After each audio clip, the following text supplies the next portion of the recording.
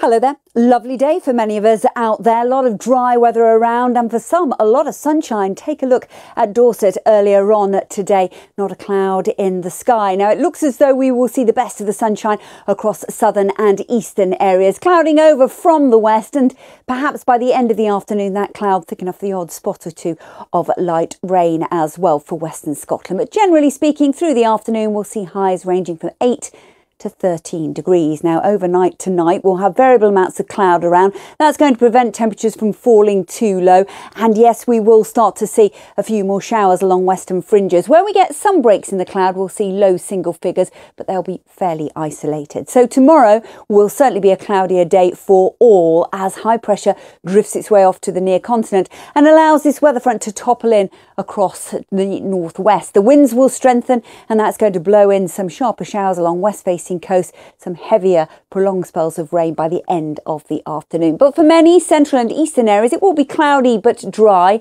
And again, those temperatures may well peak at highs of 12 or 13 degrees.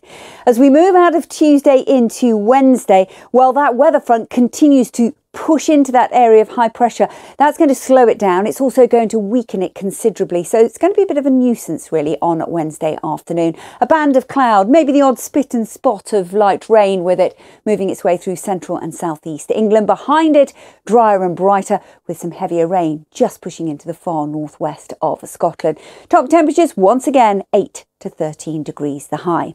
Wednesday into Thursday, not a bad day. Sunny spells, just a few scattered showers, and those are chiefly going to be the further north and west. But the real change to the weather story that arrives at Thursday night into Friday. This cold front associated with its low pressure is going to drive in colder air and some wetter weather with it. Also some pretty windy weather, and that'll be a bit of a shock to the system. It's not expected to last very long, but a noticeably colder day for all of us on Friday. And yes, we're back to sunny spells and scattered showers, some of them which will be wintry to the tops of higher ground in the far north and west. Top temperatures, disappointing, high of 9 degrees.